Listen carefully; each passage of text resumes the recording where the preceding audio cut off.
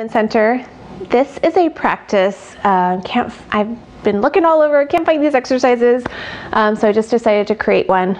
I love these for posture, for shoulder issues, depending on what's going on with you, maybe rotator cuff, depending on your level of injury, and even elbow issues. I've been treating myself and a lot of kite surfers for elbow, either inner elbow, outer elbow issues. So doing some upper body strengthening can help you. Now, I've got 3-pound weights or 5-pound weights, depending on your level. I'm gonna just show these with the 5-pound weights.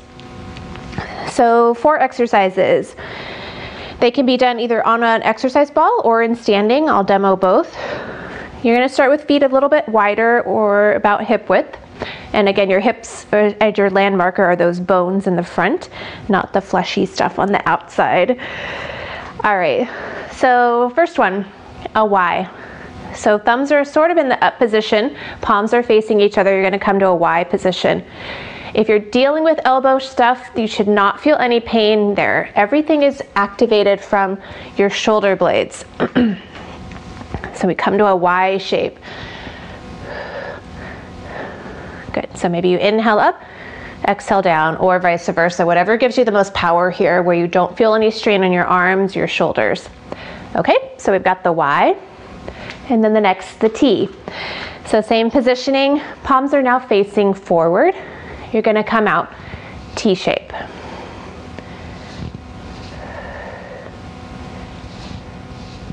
Okay, so that's your T. And if looking from the side, like so. Again, shouldn't have any pain, just the movement and discomfort of normal muscles working. All right, so you got your Y, your T. Let's go to the I. Same position. Squeeze those shoulder blades together and then back to center.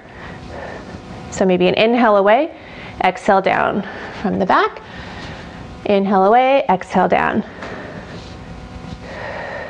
Okay, so you got your Y's, T's, I's, last one, W.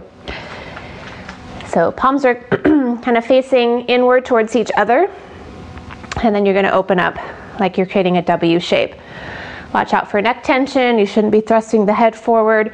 It stays in line. So inhale up, exhale down. So these are all bent over in a little bit of a squat position. Your back is flat. Okay, those are them. The alternative is to do it on a ball where you're laying over it. This ball's a little bit small for me, but if you want more trunk control, you have the knees off the ground. If you want to use a little bit of trunk control, but not as much, have your knees planted. Okay, and then you do the same.